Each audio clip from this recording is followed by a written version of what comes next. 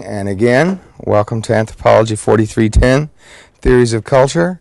We are continuing our series of student presentations where students get to take the various theories or a theory that they have chosen and they give it a kind of dramaturgical interpretation, and so far we have been pleased with what's happened.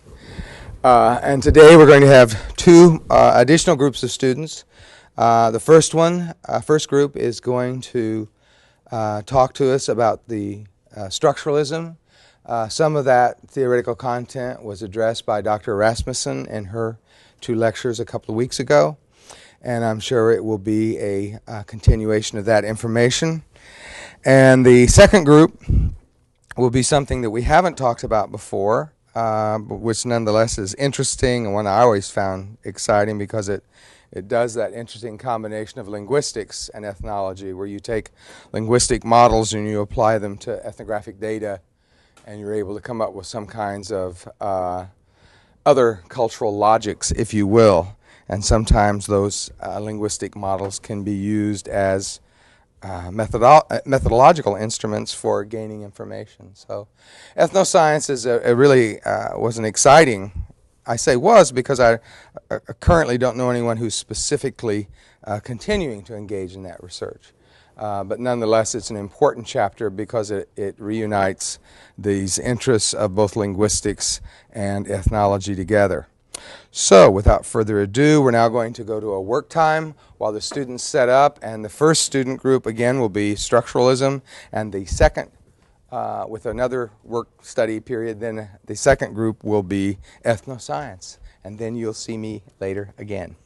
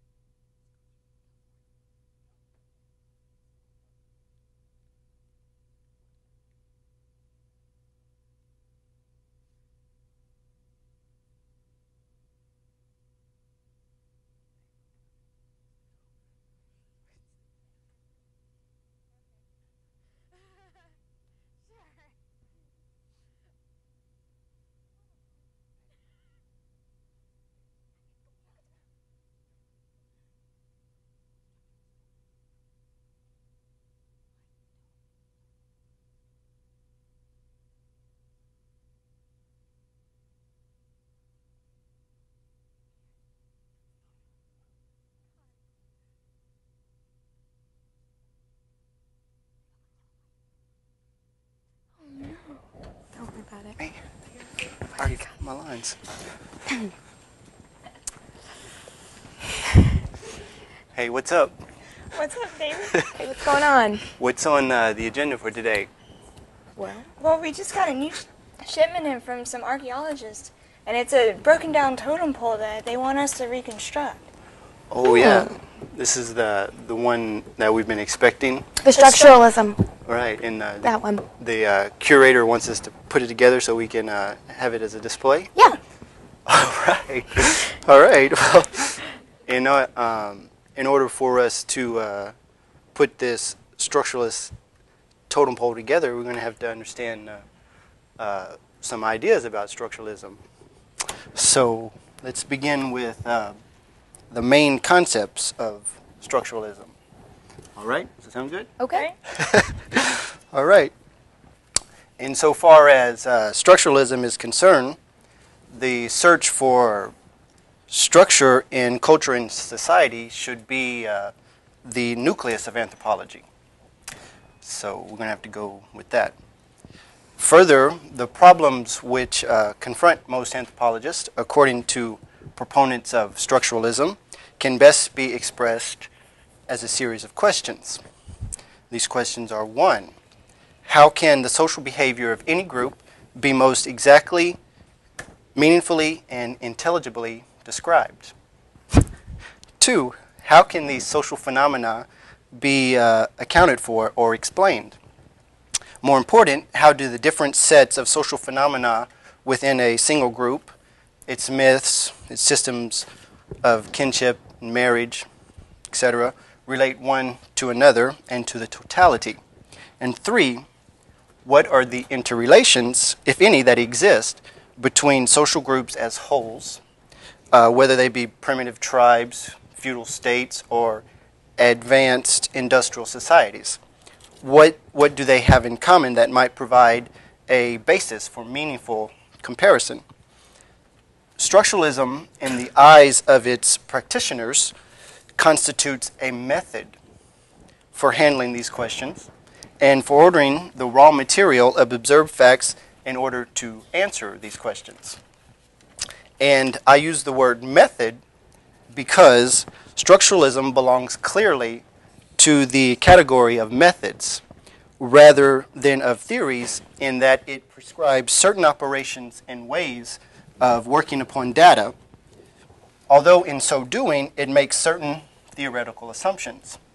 And these assumptions, namely, are: 1, all patterns of human social behavior are codes with the characteristics of languages. 2, man has an innate structuring capacity which determines the limits within which the structure of all types of social phenomena can be formed. And 3, relations can be reduced to binary oppositions.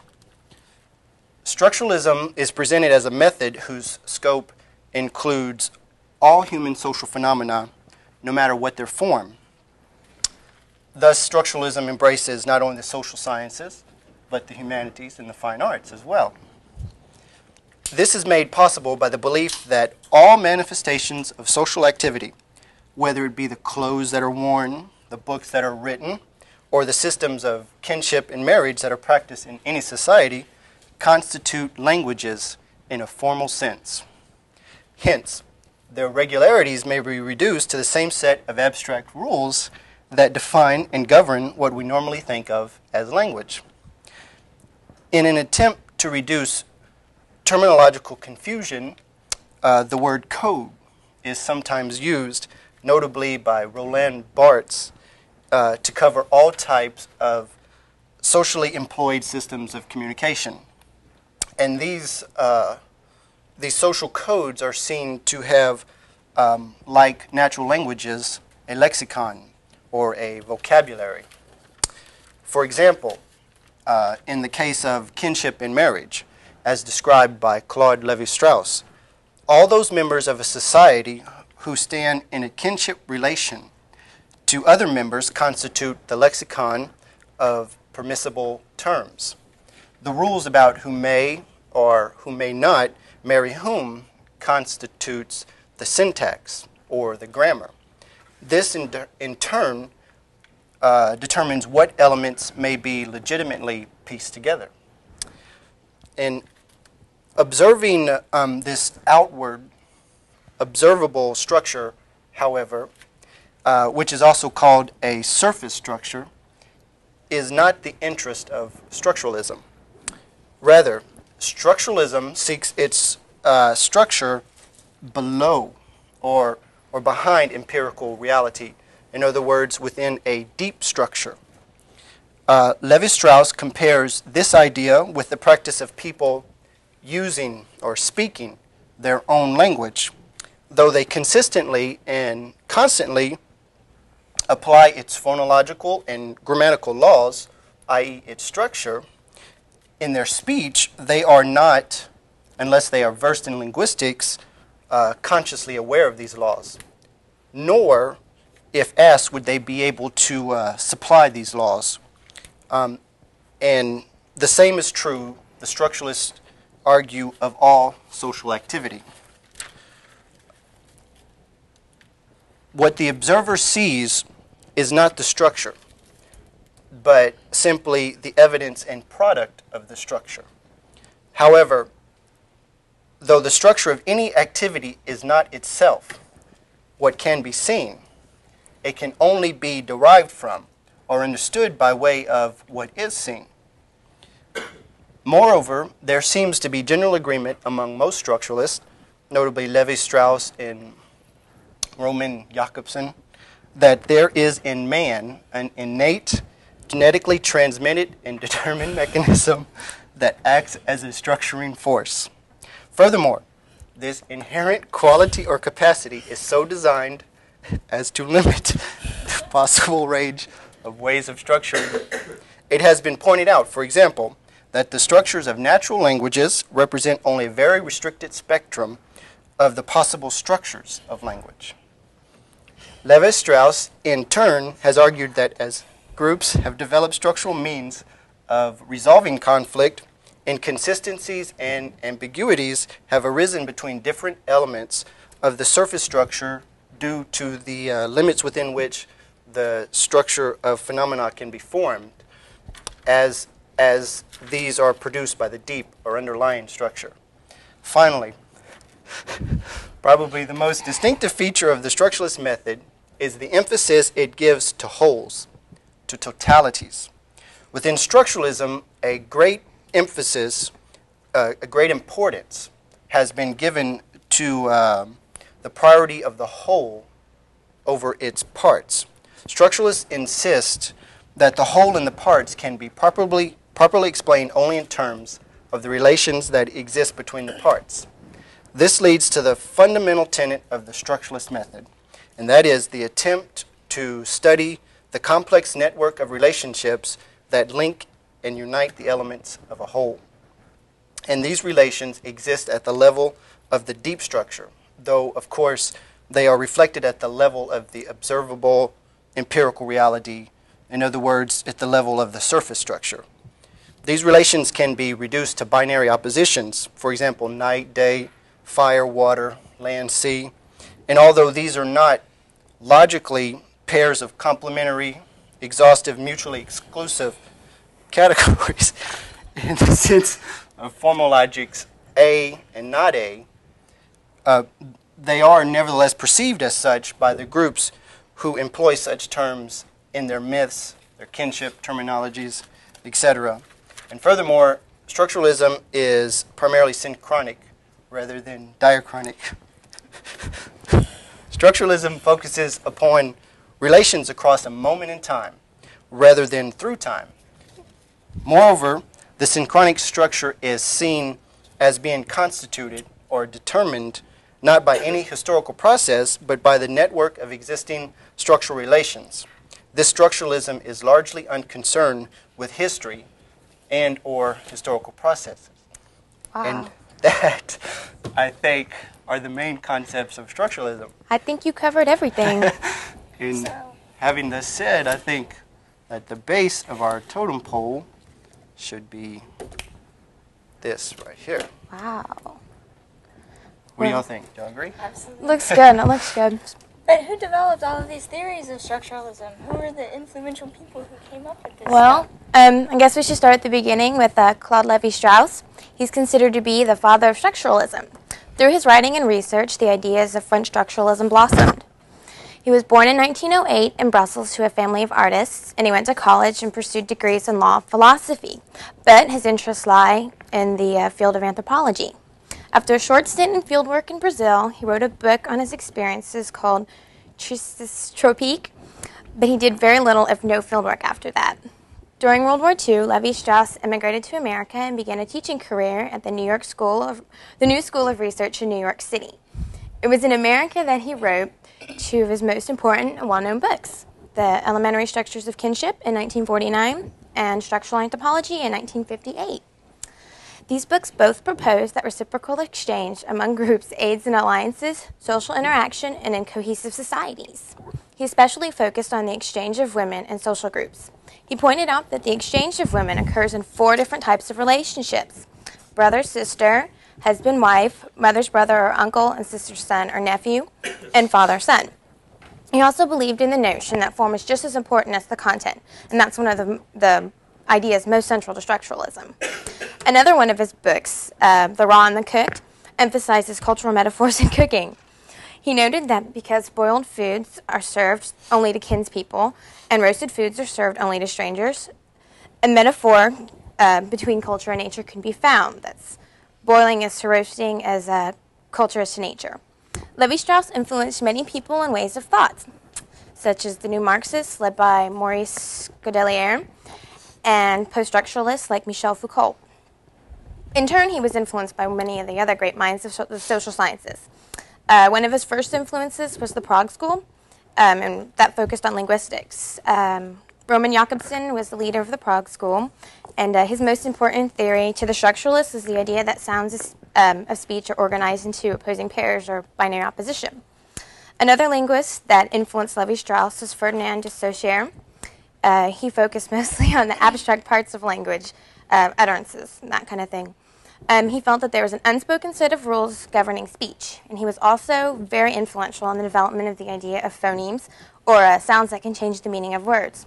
For example, because of a simple change in a vowel sound, the words beat and bit mean something completely different. Other influences of Levi-Strauss's were Marcel Mauss and Emile Durkheim. Durkheim believed that cognition is shaped by culture. And many of Mauss's theories also echo and reiterate what Durkheim wrote. Both of them believe that taxonomies of the natural world are far too complicated for the human mind to grasp and construct by itself, that if they're only if they're surviving on instincts alone.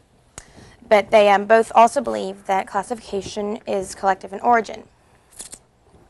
And Mauss was very important to Levi-Strauss's theories. In fact, Levi-Strauss considered Mauss to be one of the forefathers of structuralism. And in 1924, Mauss published a revolutionary essay called The Gift, in which he brought the focus of many studies from group minds to just the individual mind. He, like Durkheim, focused on reciprocity, and he even defined it as to give, to receive, and to repay. He also saw mental structure as the universal way of governing social order and kinship. Wow. That's all. That's good. So I think the next block would be this one. I think you're right. Fits very well. Fits in nicely. But in having these things, I think that we should explore how some of the people expanded upon these ideas in certain areas. Okay. For example, with regard to myth, as it relates to structuralism.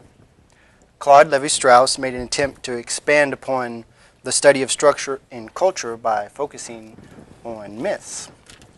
Lévi-Strauss believed that the study of the mythologies of primitive peoples allows for the examination of the unconscious universal patterning of human thought which is in its most uncontaminated form. Such mythologies, those of primitive peoples, are closer to these universal principles or patterns than our Western beliefs, because Western beliefs are buried underneath layers of cultural interference caused by Western social environment. In his studies on myth, Lévi-Strauss expanded on the notion of binary oppositions as related to the structure of human cognition. Further, Lévi-Strauss asserted that a main characteristic of human thought is the effort to find a midpoint between such binary oppositions. Given this, despite such layers of cultural interferences as found in Western beliefs, modern Western myths as well can be examined for unconscious patternings that act as a form of dialogue. It's just you have to deeper within its structure. So in essence, Lévi-Strauss focuses on what the myth is communicating rather than what the myth is about. In other words, Lévi-Strauss believes that myth is a form of communication. One has to break a myth down into its parts, its constituent units. And important to these parts is its pairs of opposites. This is what enables one to get at meaning in myth. In other words, pairs of opposites create patterns of thought, and these patterns form categories. This is analogous to a musical piece or an orchestral score. In orchestral music, for example, there are recurring themes, and as well there are different levels within the music operating simultaneously. People have this same underlying mental logic within their capacity of cognition. The details may vary, but the themes are fundamentally the same. As a result, there are striking similarities among the world's myths. For example, people universally regard incest as inherently wrong, as a social taboo. And this taboo is universally expressed in myths throughout the world. Therefore, within the structure of myth, there is, for example, a defining of marriage and kinship. And when one defines marriage and kinship, one is therefore defining humanity and culture. Thus, myth is a discourse. However, according to Levi-Strauss, the elements of myth, like the phonemes of a language, acquire meaning only when they are arranged in accordance with certain structural relations. As a result, structuralism attempts to examine the rules that govern the relationships between myth elements. And as I stated earlier, by breaking the myth down into its constituent elements, one attempts to uncover the unconscious meaning or dialogue found in the binary relationships of the myth's elements. Thus, Levi-Strauss views myth as a language, and meaning within myths is based upon contrast and distinctions. And so, having thus said, I think this matches what we said about myths and goes next on our totem pole. Wow. Well, I read somewhere that magic was also very important and it could be structurally analyzed. And magic is a way of helping the human mind cope with and manipulate the natural world. An anthropologist subscribing to the structural point of view, like us, would probably find parallels between magic and science. Magic was used to kill enemies, to prevent being killed. It's used to ease the birth of a child, to enhance the beauty of dancers, to protect fishermen, or even ensure the harvest. And science is also utilized to achieve those goals in some societies. In killing enemies, we find the scientific concept of biological warfare. And in the prevention of death, science has made great leaps in curing people from a variety of injuries, including those caused by warfare. Enhancing the beauty of dancers in one society might be compared to cosmetic surgery in another, while easing the birth of a child in America can be easily remedied by an epidural. Meteorology can be used to predict the weather so fishermen won't get caught in a squall or choppy seas, and the reassurance of a successful harvest can be made with fertilizers or other farming techniques. Many anthropologists have pointed out while a society is considered inferior for practicing or believing in magic, the supposedly superior society rests its faith in the ideas of science. So while a man is rational for using intelligence to predict the outcome of an event, another man can be considered irrational for relying on magic to do the same. Other anthropologists have brought to light the argument that since magic is not a valid way of thinking, then where did science come from? Why did science evolve so slowly and so late in the history of mankind? He summed up the parallels between magic and science very well, saying that, quote, under the lofty scaffolding of modern science, the mental patterns of the contemporary city dweller in the West were much like those of his Neolithic ancestor. The task of the anthropologist was to find those patterns. So in that statement, he summarized not only the parallels between magic and science, but the goals of a structuralist anthropologist. Fantastic. I think that... I do believe that this would be the next block on our little totem pole. I think you're right. That's the magic one. It fits. You know, another very important aspect of structuralism is the concept of totemism. Totemism is a practice that is expressed by many primitive cultures around the world. Totem refers to a category of things such as animals, plants, celestial bodies, or ancestral beings. that are associated with a particular clan or group. The totem name normally refers to the clan that is associated with the totem. This name and clan emblem is integrated into the group and is honored during religious practices. According to Emil Durkheim, the totem is the very type of sacred thing. The sacredness of a totem is important only to the specific group that it identifies with. The totem plays a large role in creating specific taboos around the object that is thought to be sacred. According to Durkheim, religion originated in the deification of the collective consciousness. This collective consciousness came about when different clans began to come together. The only way for the clans to express their collective consciousness was to employ a system of symbols. These symbols were a way, for clans to reaffirm the group's identity within the wider compound society. The celebration or reaffirmation was the clan's idea of a religion. This helped to ensure the survival of a society as a system by reaffirming each segment's place in the whole. An important aspect that has come out of studying totemism from a structuralist perspective is the relation of linguistics to totemism. The Swiss linguist Saussure was developing theories of linguistics at the same time Durkheim was developing his theories of totemism. Saussure interpreted Durkheim's theories of totemism and came up with a theory about communication through signs. Saussure believed that all languages came about by emanating the sounds that an object made. For example, one person could describe a bee by making a buzzing sound, or describe a dog by making a barking sound.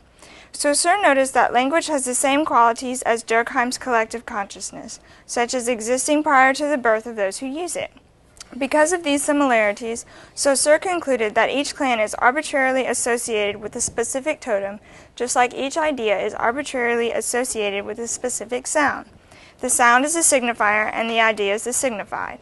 According to Saussure, the significance of each clan's totemic emblem derives from its place in the structure of a segmentary society, just as the meaning of each linguistic sign is determined by its position in the total language. Totemism is indeed a very important aspect of structuralism. It helps to give each segment a place in the whole of society while creating social order and religion. Wow. I think that sums everything up. It sounds like a good theory. It's perfect. I don't know why everybody else doesn't use it. Well, although structuralism is a relatively good theory, it has not gone without criticism over time. Oh. One important criticism deals with the gathering of information about a specific society. An example of this problem is the way Levi-Strauss often gathered his information. Often he would get his information from secondary sources such as missionaries, and they may not have been as skilled in gathering data in order to perform these studies. Another ensuing problem is the application of one idea to the whole of the analysis. Often, many anthropologists would use Durkheim's theory of a collective consciousness and apply it to every culture being studied. Studies have shown that each person may interpret stories or myths in a different way from another person. These separate interpretations reveal that there may not be a collective consciousness across all cultures. Another very problematic aspect of structuralism is that structuralism attempts to decode exotic cultures. It attempts to show that familiar messages can be found universally in unfamiliar signifiers. Problems with this arose with Levi-Strauss's way of conducting his research. Levi-Strauss thought that he could penetrate exotic myths by simply studying books and literature about these cultures. The reason Levi-Strauss thought he could do this was based upon the belief that the myths contained structures that were a direct product of universal cognitive structures that the human mind used in order to make sense of the world around him or her. Levi-Strauss believed that myths made thought possible by using particular imagery in universal structures. The problem behind this particular way of thinking is that it was believed that one could apply these principles and that it would hold true to both primitive societies as well as modern ones. This does not take into account that some societies may think of the world in a different way than others. Because of this possibility, they may read into myths in a different way than was originally thought of by the analyst. I think that completes our dialogue on structuralism, and It's beautiful. as a result completes our totem pole. So I'll go get the curator, see if And he we'll approves. Put it on display. Okay. Very good.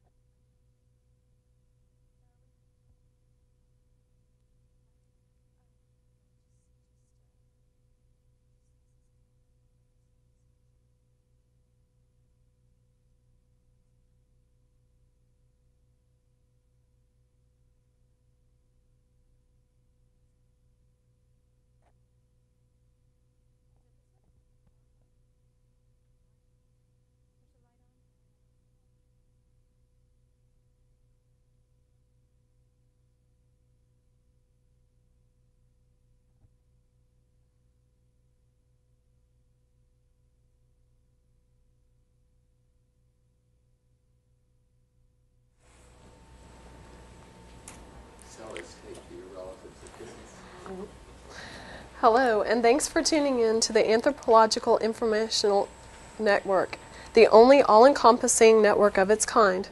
You're just in time for Anthropological Oldies, a segment which features reruns of I Can't Believe It's Not Science, the show that tries to sell different anthropological theoretical perspectives. Today we'll be looking at ethnoscience, which first aired in 1956, and later at cognitive anthropology, which first aired in 1970. So, shall we take an anthropological journey back in time? Are you wet? Anxious. Go ahead.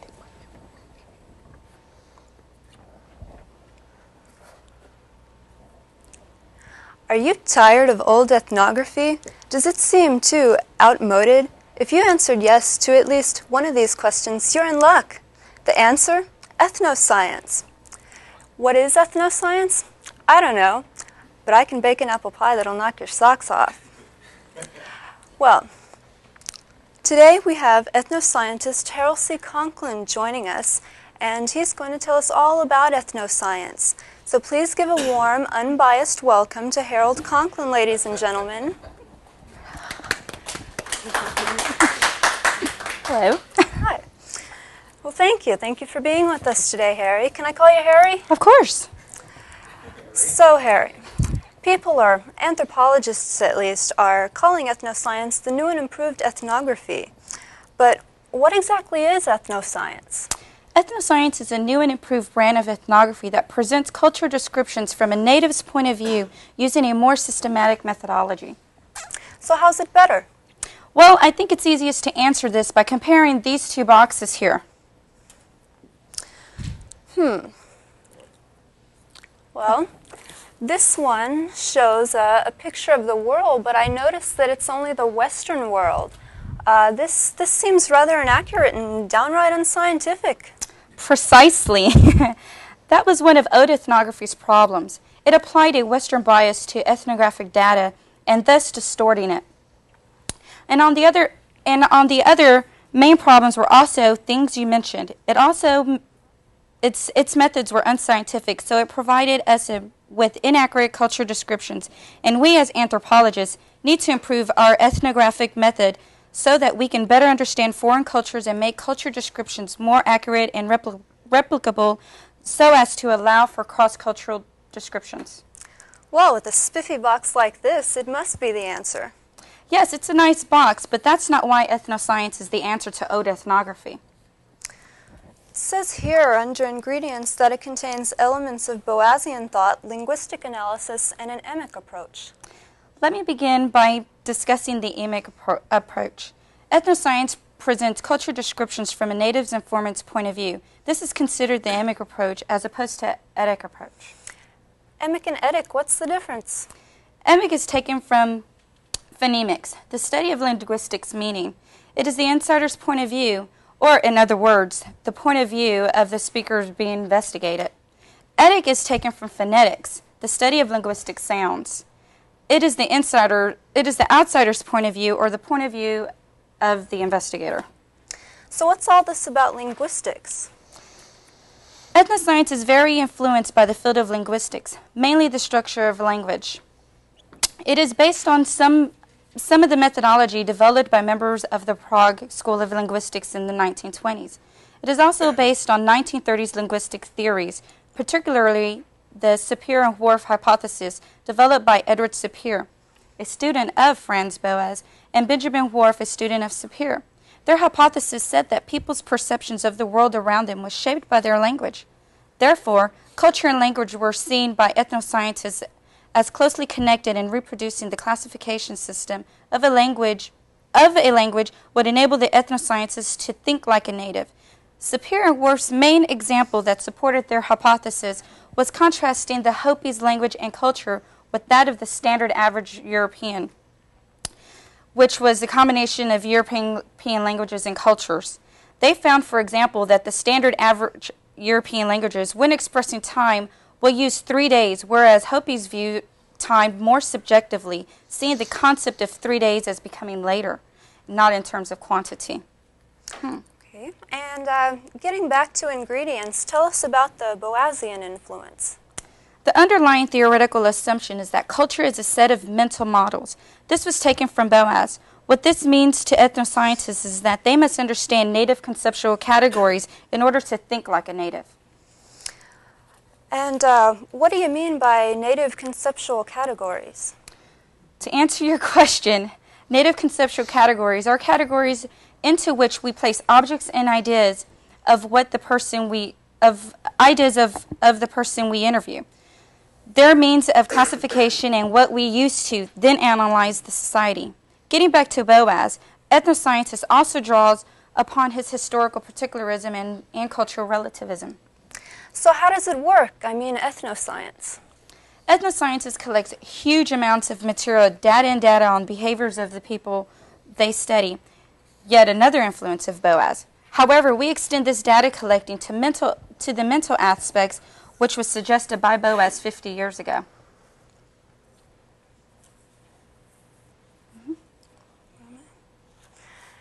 Well, it says here manufactured by American ethnographers Ward Goodenough, Charles Frake, and yourself, Harold Conklin. Yes, Ward Goodenough and Charles Frake described how to conduct fieldwork and analyze data. I also helped these methods and used them in my research on the Hanuo color categories. He said that fieldwork should employ a highly structured interview aimed at eliciting native conceptual categories called domains. These domains were further divided into smaller categories. Objects and ideas would then be sorted into domains and subdomains using componential analysis. To illustrate, chairs, tables, and sofas are classified within a domain of furniture, and tables could be further divided into end tables and dining room tables. In theory, this method is more systematic and replicable than previous methods, and thus more scientific. Good enough. Well, yes, good enough in Frake.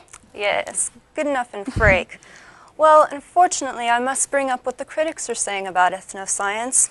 It says here they have argued that ethnoscience's approach makes cross-cultural comparison impossible because each culture has its own unique set of conceptual categories and therefore could only be described in its own terms. Not only that, but it is equally impossible to get inside the head of an informant to see how he thinks and what he believes. And even if this were possible, individual variation within a culture would mean that cultural descriptions would not truly reflect the whole society. Furthermore, isn't it plain and practical to describe all the domains of a society? I mean, if you research too few domains, you don't get a very thorough picture of a society. On the other hand, it would be impossible to subject all objects and ideas of a particular culture to this kind of method. How do you respond to this? We realized descriptions for all domains of a society would be an impossible undertaking. What is important in all this is what we discover through research, not necessarily the actual information gathered in research. For example, I found that what researchers had once considered as color confusion by the Hanuo is actually a lack of understanding of how the Hanuo distinguished color. The Hanuo, in naming colors, take into account, for example, the moisture content, the texture, and the shine of the object's surface. So the ethnoscientific method helps anthropologists see how people of other cultures see things, and it does so in systematic, consistent manner so that it can be replicated. We're onto something very big here. Something very big here that's going to change anthropology. Wow. Well, Harry, that's all the time we have for today. But thanks for being here with us and helping us understand about this new and exciting field called ethnoscience. It was my pleasure.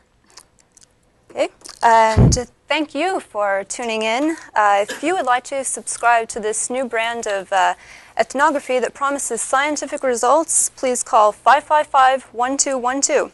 I'm Ethel. See you next week.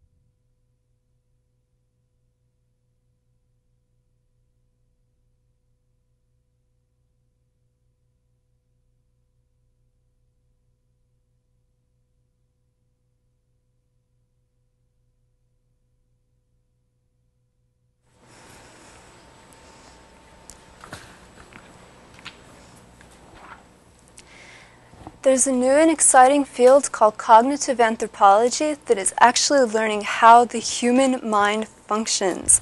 Is that far out or what, people?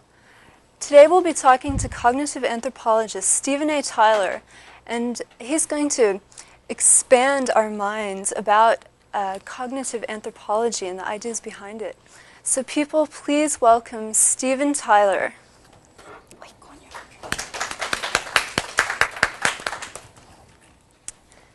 So, Mr. Tyler, enlighten us. What's all the hype? What is cognitive anthropology?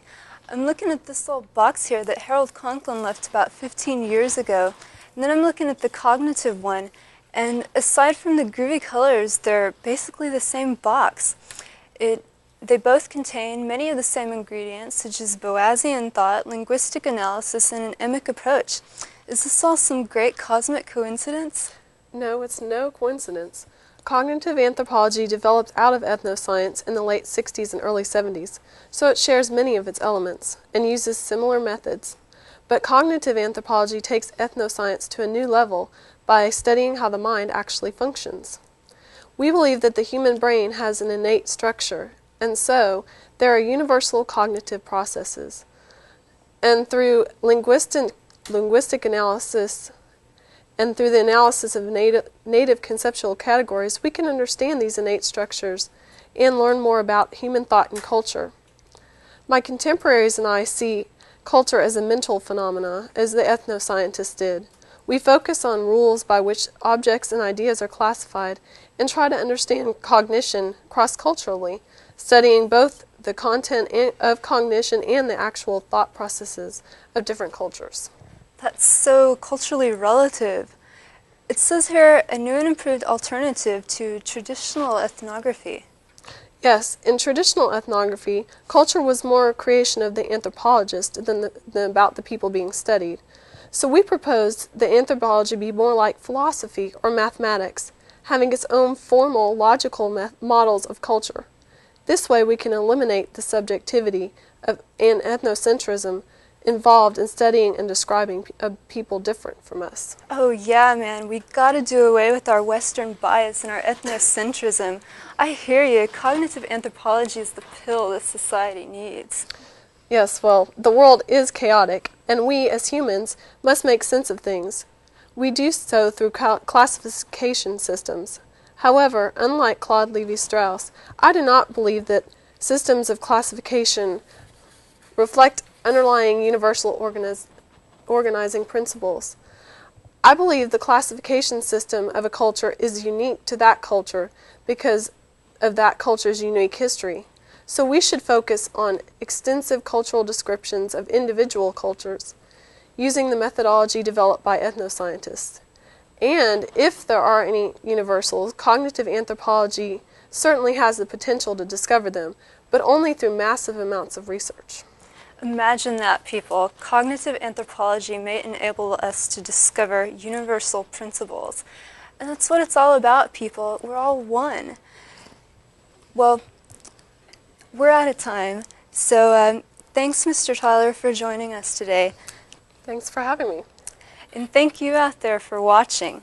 If you would like to subscribe to this mind-expanding brand of anthropology, call now. 1-800-555-1212. Operators are standing by.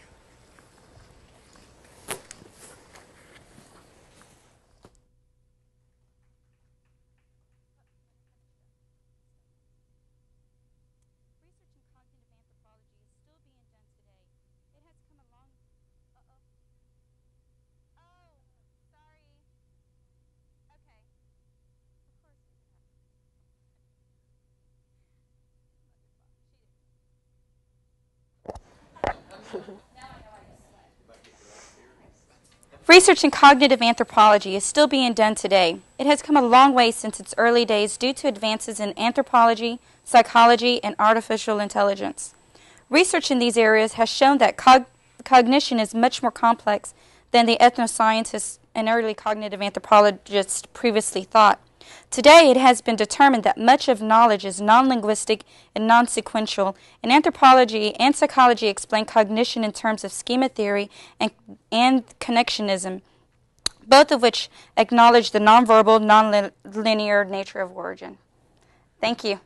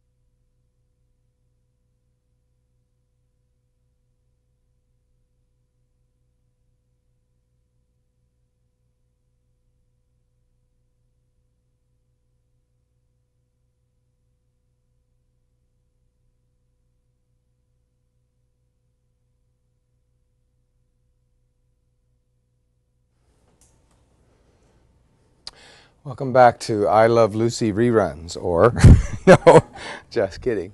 What we've seen in all three areas covered today is structuralism, ethnoscience, and cognitive anthropology. I see them as kind of building blocks to what eventually becomes postmodern anthropology in more contemporary terms, or even post-structural anthropology. And I want to start with some basic precepts, I guess. They're kind of standard understandings that anthropologists have. They, if you will, they provide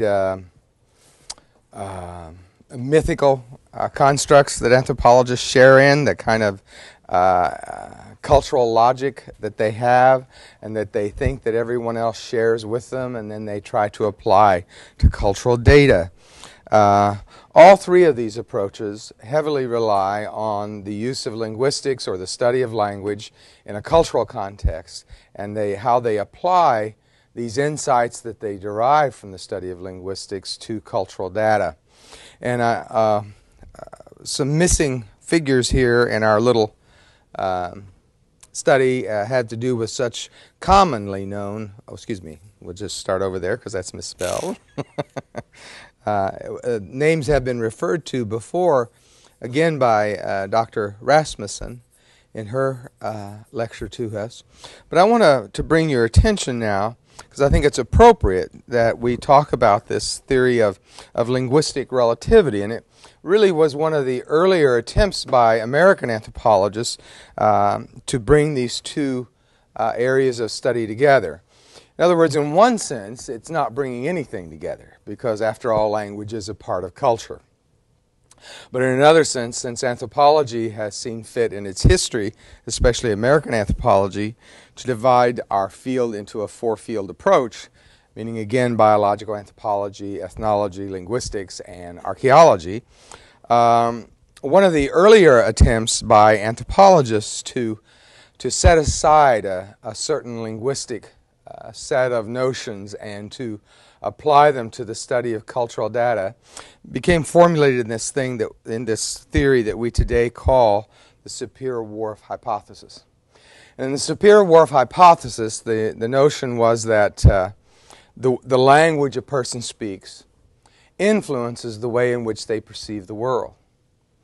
And in fact, in more extreme statements of it, it would even be said that the language a people speak determine the way in which they perceive the world. It was almost a causal kind of theory. So that, for example, in American English, we have a linear thinking. And if we look at the structure of English grammar, you find that you have, when you conjugate a verb, you have past tense. I'm going to simplify this so you just get the ideas rather than an extended discussion. You have past tense, present tense, and future tense. And Americans are familiar with this, given the way that they speak English, but also I think the note of commonality here is that they are linear in their thought and in their language, so that the way they perceive the world, the way in which they understand events that occur, is in a linear fashion, having a beginning, a middle, and an end. Well, that's also then reflected in their grammatical construction. In other words, if we look at the language construction of English and even other Western languages, you know that we have ways about describing an event that occurs in the past. We can distinguish that from the way in which an event is occurring in the present, and we can further distinguish those events and describe those events which we think, quote, will occur in the future. Because time is very important to Westerners, and it's embedded then in the way they speak and in their Western language. Let's take a contrary example. Let's look at the Trobrianders of the Pacific, who were studied extensively by an anthropologist by the name of Malinowski, whom you may have heard of before. And in Trobriandese, they had no such linear conceptualization of events around them. In some ways, the way one might perceive of Trobriand culture when looking at it from the viewpoint of Malinowski and other observers of it, was that their language had no conjugation of verbs. We always, as anthropologists, always had been involved in the study of languages, especially the study of those languages of the people whose culture we were trying to understand. And when they looked at Trobriand culture, one of the things they noted is that it didn't seem to be important to a Trobriander to distinguish something which had occurred in the past or another event which might be occurring today, or they felt no need to tell somebody what might be occurring in the future. So they didn't have this linear conceptualization of reality that is built into English and is a part then of Western culture and English speaking people's cultures. In a way, it was how did they explain this then? How did they talk about change? It isn't that they were dumb and they couldn't perceive that something occurred yesterday and something is occurring today and something might be occurring in the future.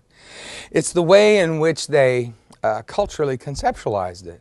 In other words, there's always this interconnection between the language and the culture. In Trobriand culture, it was felt that there was kind of a metamorphosis, if you will, so that if you had a bouncing baby boy on the one hand and Father Time on the other, it isn't that they were mutually exclusive categories. In other words, in their mind, a magic chant had to be said or something had to occur in a religious ritual which brought about that metamorphosis, that transgeneration, that change from the baby boy to the old man. In our case, we see it as aging. Again, that's a linear notion about how people change. It's not a metamorphosis. It's not something that occurs because something outside it must also occur. And then they found in the ethnography of speaking, which was a methodology that later became employed by both cognitive anthropologists and ethnoscientists and structuralists, they found that in studying the chants, the religious chants that these Trobrianders used, that it not only applied then to aging or something occurring before, occurring now, occurring in the future, but it also applied to such things as crops. In other words, for them to have a maturation of crops, for them to go from something they planted to something that they were going to harvest, it wasn't just that they had in their own minds to be skilled farmers or agriculturalists or whatever you might call somebody in a non-urban peasant context. They had to know the chants, they had to know the religious sayings that had to be kind of magic, if you will, that had to be performed in order for those transformations to come about. And this became a fascinating example of this relationship between language and culture. On the one hand, you had the linearity of English-speaking people's cultures and this notion of history, or historical insight being embedded in the way in which we describe those cultural understandings, and having these notions that there has to be something that precedes something that's occurring, and we know that something will occur in the future. And this is, just embedded in every part of the way in which we perceive the world. There is no way in English-speaking world that you can separate that linear notion out, and otherwise you would not be able to communicate. Another English speaker would not understand what you're saying. By the same token, Trobrianders wouldn't understand linearity. They see things, again, as becoming metamorphized, as becoming something which changes from one state to another. And it's changes in that one state to another by the very fact that certain kinds of religious rituals are said in their presence, and they in turn bring about that kind of magical context, at least in our mind magical, in their minds probably naturalistic context of bringing those kinds of changes about. Well, these concerns then that superior morph give us between the study of language on the one hand and the study of culture on the other was much more pervasive. But this is the idea that became popular and became well known outside anthropology as well as among anthropologists. And these folks wrote in the 30s and 40s, and their articles are still read by students in anthropology today.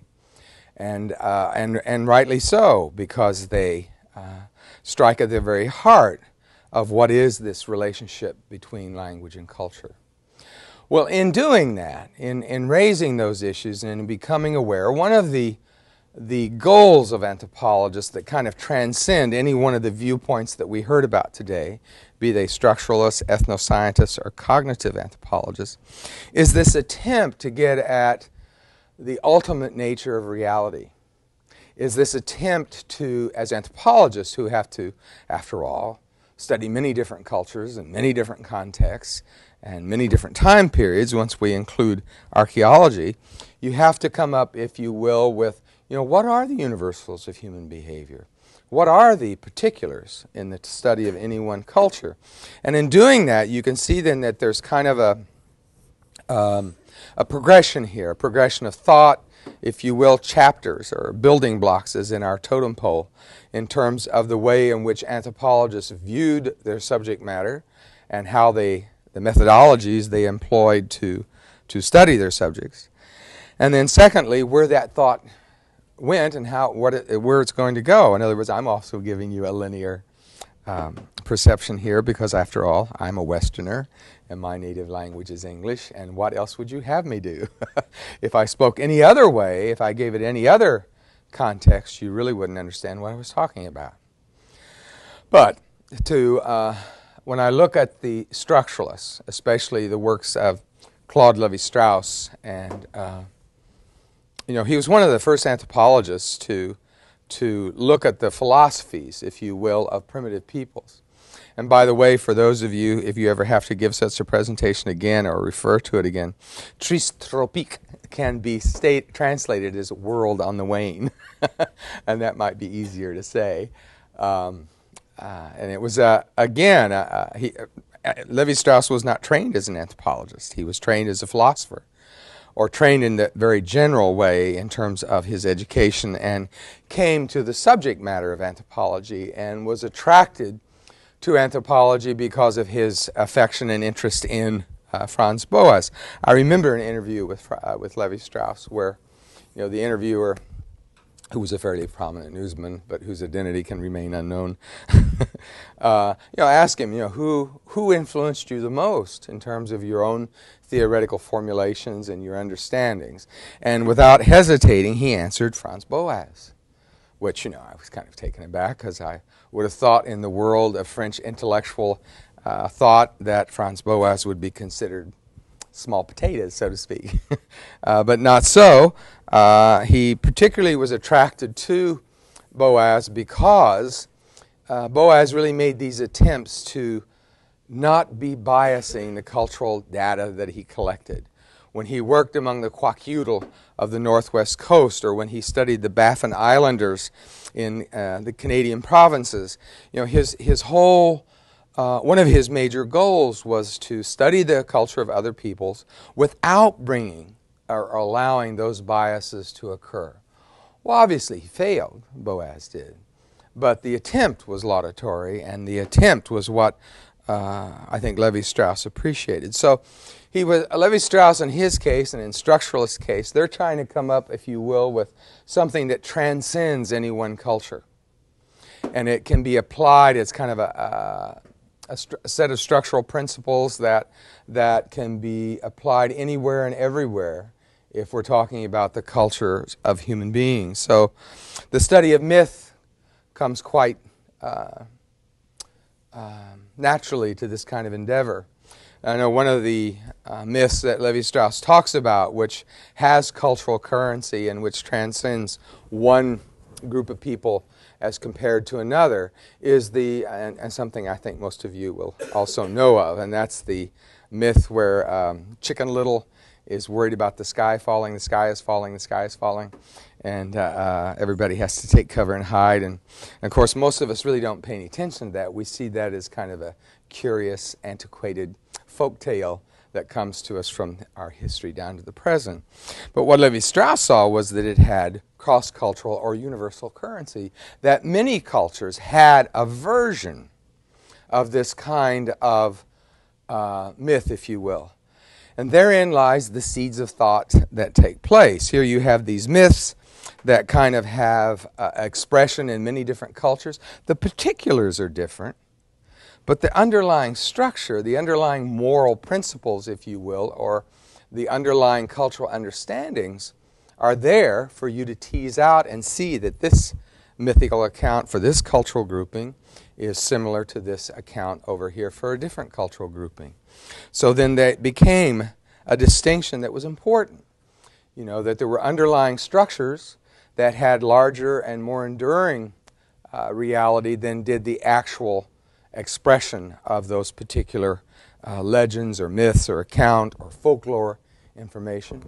Because earlier I think I told you in American anthropology, and indeed in anthropology in general, there was this closer association with the study of folklore, which includes, I think, the study of myths and the study of creation myths and legends and oral histories in general, and that kind of approach. It's always been a very important part of anthropology.